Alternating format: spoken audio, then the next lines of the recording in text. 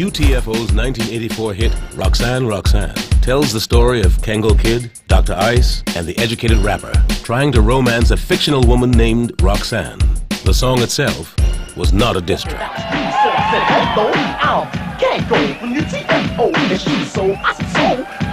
With the song in the public eye, a relatively unknown Queensbridge DJ named Marley Marl, who by day worked in the Sergio Valente jean factory, decided to record a response to Roxanne, Roxanne.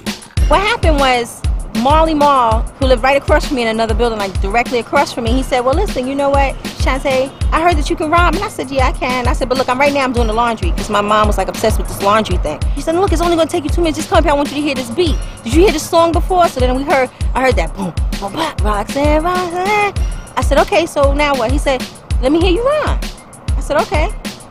Well, my name is Roxanne. And he was like, my name is Roxanne. Don't you know I just a cold rocker party and I do this show. I said I met these 3 guys and you know it's true. Let me tell you and explain them all to you.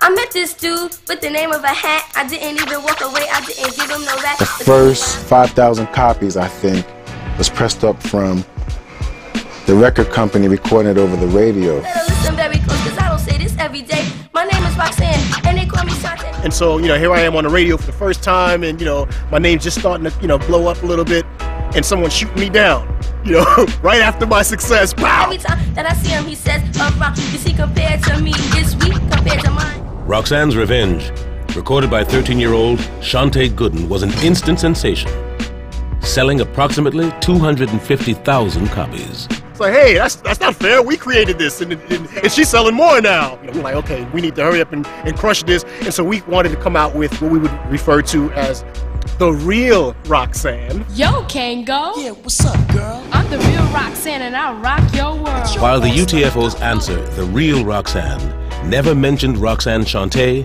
or Roxanne's Revenge, it was a direct challenge. The Lady Devastator, I make it feel hotter than it is in Grenada. The R-O-X-A-N-N-E, Roxanne is who I be. What for? What?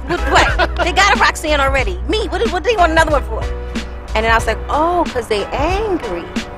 That's all I need to know. Roxanne Shante responded with Bite This, calling out the real Roxanne. The real Roxanne is standing right here. Sparky D, Sparky D, Curtis Blow, and Curtis Blow, Run DMC, Run DMC, and LL Cool J, practically announcing to the world that it was a free-for-all. I'm talking to all your MCs out there. I'll say your name, because I don't care. I mean, there was jams, Roxanne's sister, Roxanne's mother, you know, just people that had nothing to do with it. And the funniest thing about it is, I don't think that none of the female rappers that actually were, you know, involved in that name were really Roxanne.